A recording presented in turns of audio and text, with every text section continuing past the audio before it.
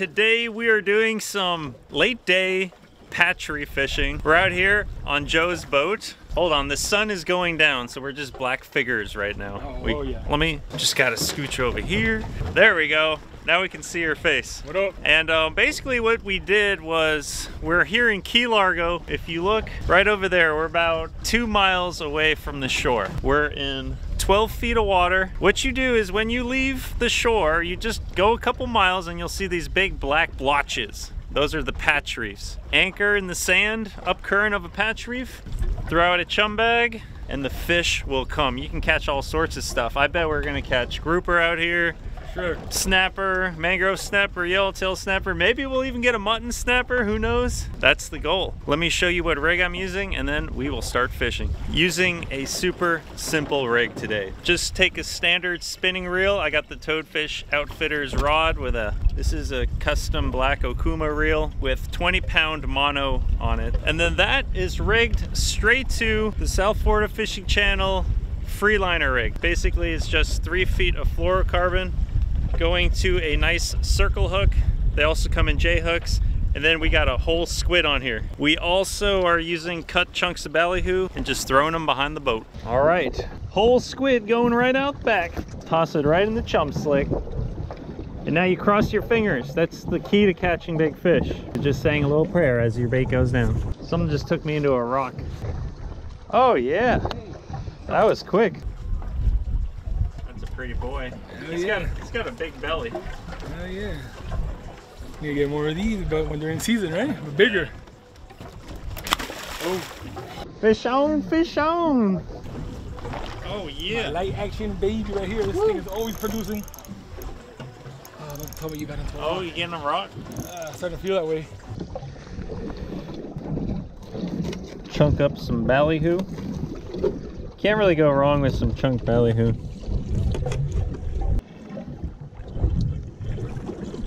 Oh yeah. Boop. There you go. Oh yeah. Suck it. Come to daddy. Coming. He's coming. Oh, yellowtail. Yeah. Oh yeah, nice one. Man, we're just plucking fish left and right. Caught that one on a chunk of ballyhoo. Oh, there's something big down there. Yeah, you're coming, baby. There's something big. Oh, he's on.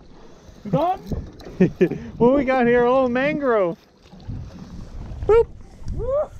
Oh, look at the yellowtail. Oh, nice. Yeah. All right. Dang. Double header, baby. Kablam. Yeah. They're all flicking around here. Perfect. Yeah.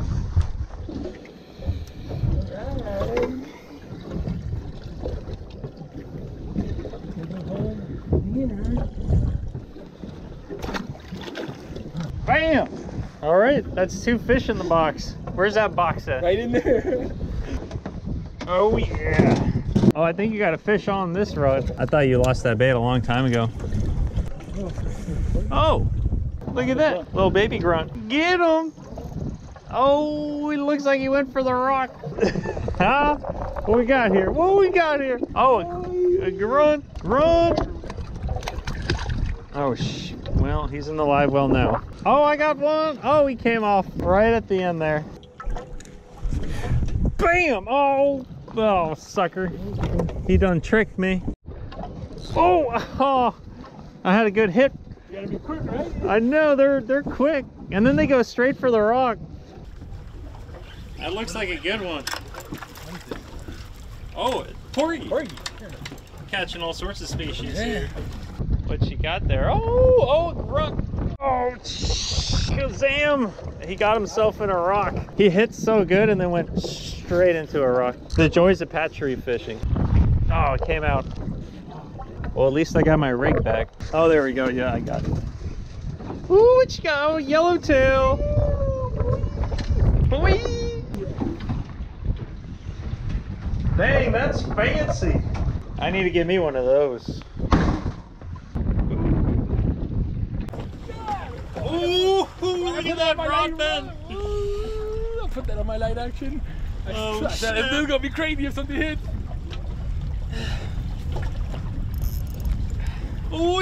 looks like a mutton. Yeah. Oh, snap. Snapper. Damn. Good looking. Yeah. How big is he? 1/4 of an inch short. 17.75. How depressing is that? Well, it was still a good catch.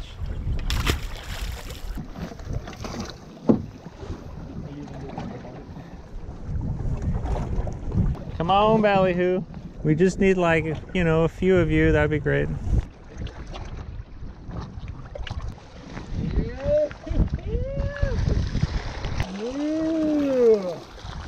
Dang, look at all them ballyhoo.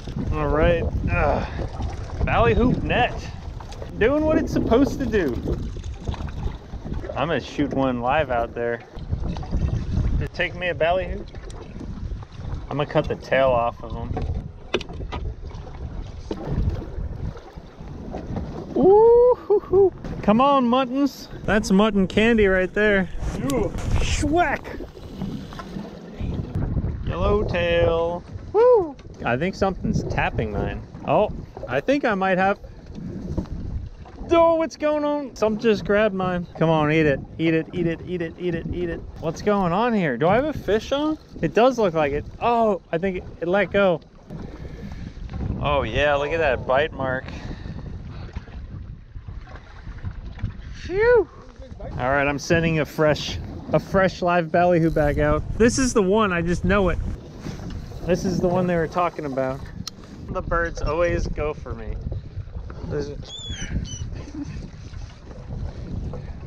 Now you have your caption. Look at it going up. I'm gonna reel this bird in. I don't think they realize that it's stuck on a hook. Like, there they go again. There he goes. Oh, he's wrapping around. Ooh, jeez. Although the sun's almost down. All right, well, they're not letting me fish anymore. I think I'm gonna have to put a weight on here. It's that time. Oh, a little yellowtail. All right. That's a nice looking yellowtail. Flaggy. Yeah. Pretty boy. You on? No. Oh, it came off. So we got out here at like, man, look. Oh, dang, look at this guy. What could have done that? That was not a mutton, that's for sure. Look at that bite mark taken out of that ballyhoo. So we got out here at like 5 p.m. and it's just about 6. The sun is dropping like a rock, but some pretty good action for only about an hour of fishing. Not bad at all. Got fish in the box. We'll see if we can catch something else here. Oh, snap! What the? You got there, bro? What the heck? Oh, that could be a big mutton. That was on the lip candy jig. Heck yeah. I'm stoked. I shouldn't get too excited. I didn't bring my net. It's coming around. All right, then we're gonna have to freaking. You want me to open the door? Oh yeah, I forgot. This is a fancy boat. You got a door on here. Okay, I'm gonna come up here. Oh, it's a shark. I've been sharked. I thought it was a mutton. I was stoked. That's all right. Shark's pretty cool. You got a grunt? We've been dealt our cards.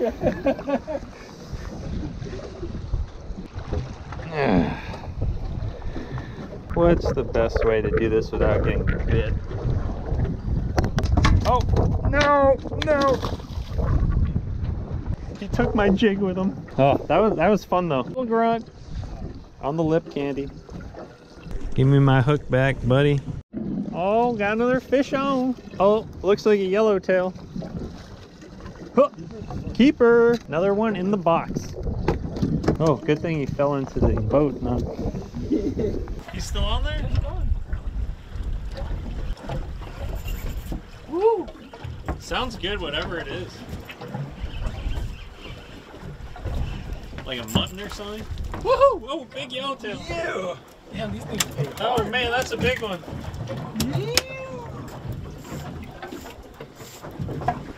On the snapper rig. Oh, yeah. Beautiful.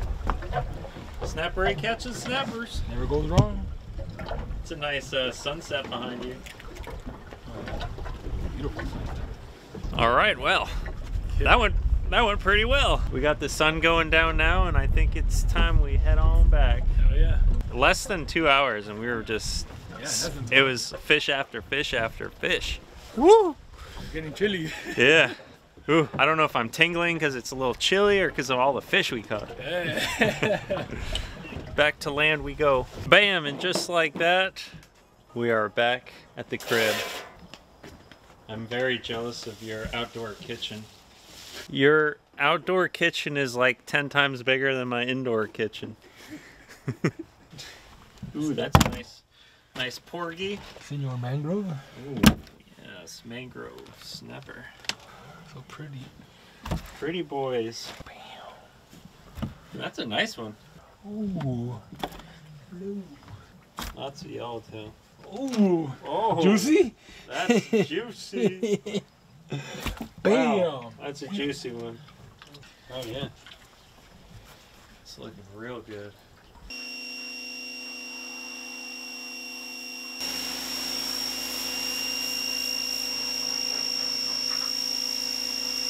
Bam! And that's how you do it. Patch reef fishing at its finest. I mean, like, we caught so many species in just like less than 2 hours. And what we're gonna do now is a little patch reef fish versus fish taste test, or whatever you want to call it. I'm gonna cook these fish up all the same way. I've had them sitting on ice now overnight. I'm gonna take one of each fish. We're gonna cook them up right now all the same way, and then we're gonna see which one is my favorite. Oh, look who just showed up at the window. Come on in, buddy. All right, or don't. Cats, you don't understand them. We never will. Let's pick our fish. They've been on ice overnight. Pretty exciting, huh? Ooh, yeah, that's a nice one. That's our yellowtail snapper. That's our mangrove snapper. There's our porgy. There we go. There we go. Look at that. And what I'm gonna do now is real simple. I'm gonna go outside and fill a bucket full of cold water. Then I'm going to descale each fish. I'm going to use a spoon and use the spoon to get all the scales off of the fish. Once all the scales are off, I'm gonna take the guts out, and then I'm also going to take the gills out.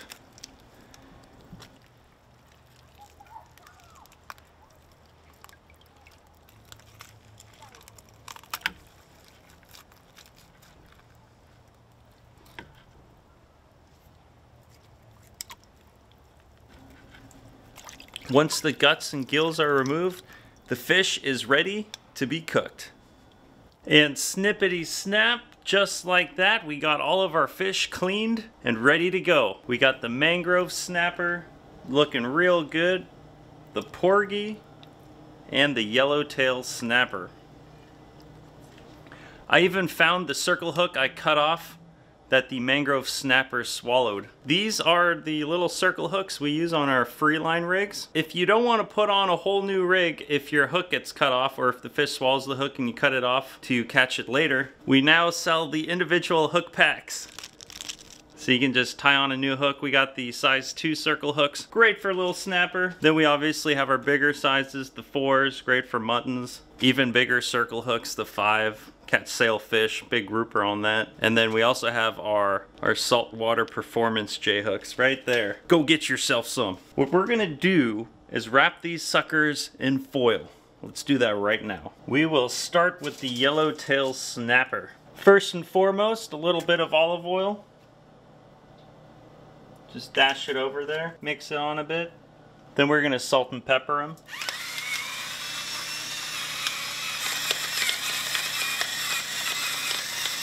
Do the inside too. Take some cilantro, just break it up on the fish. Put some on the inside. Now we're gonna take some Kerrygold butter, garlic and herb. Ooh, that's looking real good. Cut a couple chunks off. put it inside of the fish. Oh boy, it's starting to come together here. I'm not sure if capers and cilantro go together, but I'm gonna take a couple capers here and just drop them on the fish. Put a couple on the inside. Some capers right there. Woo-wee! Take a half a lemon, we'll just squeeze it right on there. Get some on the inside too. Never forget about the inside. I literally have no idea what I'm doing.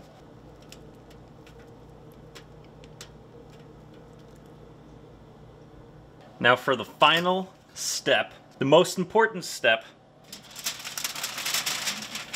Kind of crease your foil up to make a pocket here. Just like that. Take yourself some white wine. I don't think it really matters what kind of wine. If you like to drink it, then it's probably fine. And we'll just give it a very light sprinkle. Bedazzle your fish. You don't need much. Now we're gonna wrap this sucker on up.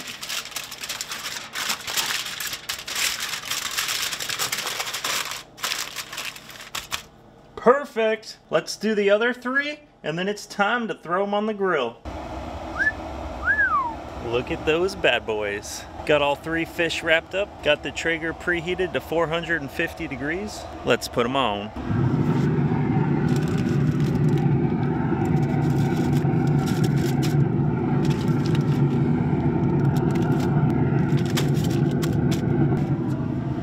Let them sit on the grill for, I don't know, maybe 20, 25 minutes. You can use an oven to do this too. It doesn't have to be a Traeger. But if it's not a Traeger, then what is it? And just find something to pass the time with.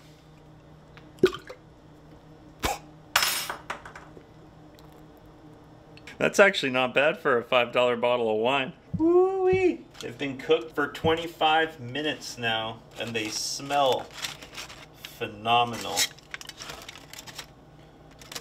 That looks like the porgy. Oh yeah, wow. Perfect. Mangrove snapper. Looking real good. Woo! So good the lens fogged up. Look at that cheek meat right there. That's the meat right from the cheek. That's like a prized possession in a grouper. Woo! Here's the yellowtail snapper. Wow. Let's give him a try. Woo-wee. Alright, I'm gonna start with the porgy. Now I'll just take a bit of meat right from the body, just like that. And I'm not gonna dip it in the sauce or anything. I just want to get a good taste of what this fish tastes like. Okay, alright. I'll put it a little bit in the sauce.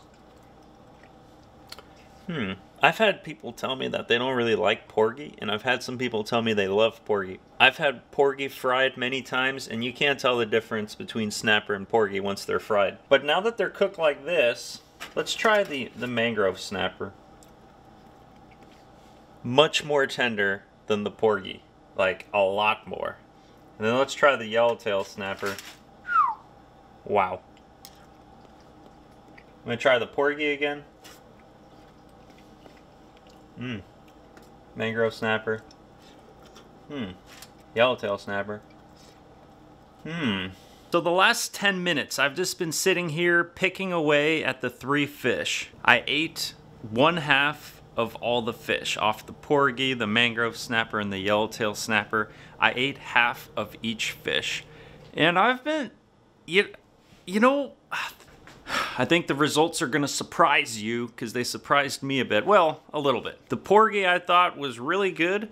The meat is more firm than the snapper, but if you dip it into the wine, butter, garlicky sauce and then eat it, it tastes exactly the same as the snapper. Really freaking good. I like the porgy. Porgies will always go in the box. You catch a big porgy, put it in the box. The mangrove snapper. I personally thought this was going to be my favorite. I would say softer than the yellowtail snapper, surprisingly. Maybe because it's a really small one, but it had kind of a weird taste to it. It had like a muddy like kind of a muddy flavor. And when I gutted the fish, the porgy and the yellowtail snapper had kind of like grainy poop, like more solid grainy poop inside their bodies. And the mangrove snapper had like, it was like mud. It was juicy.